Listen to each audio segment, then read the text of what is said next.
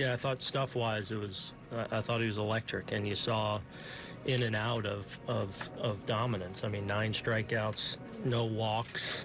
The cutter was really good tonight in a lot of spots. The fastball was really good in a lot of spots, but then there were a number of mistakes that, they were all over. When he missed with the cutter, I tried to go backdoor with it to JD on the 3-1 pitch that he hits out, ends up down and in.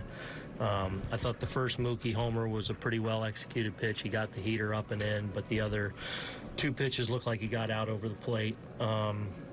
So, it was kind of a mixed bag. I thought stuff-wise, at times he was really dominant, but he missed some spots on a team that's, obviously swinging real well right now. And, yeah.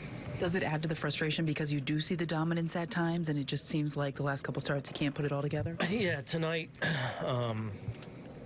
yeah, because I think he would even feel that way, that he had really good stuff, and I thought his intent was really good. His pace was good. He didn't mix in that many breaking balls, maybe to slow them down a little bit, but, to get every mistake really, hit for slug was, hurt him and cost him. So, yeah, I mean, it is frustrating when you do go out there with, I thought, really good stuff. What was Cashner doing so well tonight? Kind of what he normally does. He's and obviously he's had a pretty consistent year.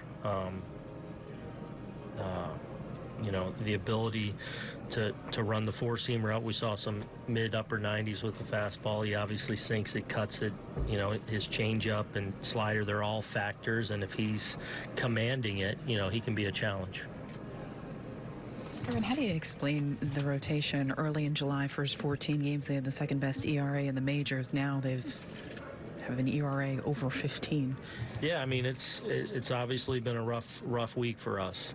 So all we can do is dive in and as best we can try and tighten things up and get things corrected and make sure we're doing all we can to go out and execute, because we do know we're capable. Why Britton and Ottavino in there, just to give them some work? Yeah, Otto was, is 1 out of 7. And really just kind of trying to think ahead and preserve some guys. Sessa not available tonight. Greeny want to be able to keep his length going into tomorrow and the next day. Nestor's wasn't really available tonight.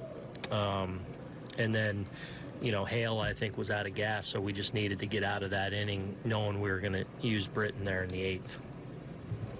Do you have enough in the bullpen tomorrow, knowing that it's Sabathia and he doesn't necessarily always give you a ton of length? Yeah, we should be okay. And I mean, tonight we're able to get through well enough to where, we should have some length behind them with Greeny and Nestor if we need it.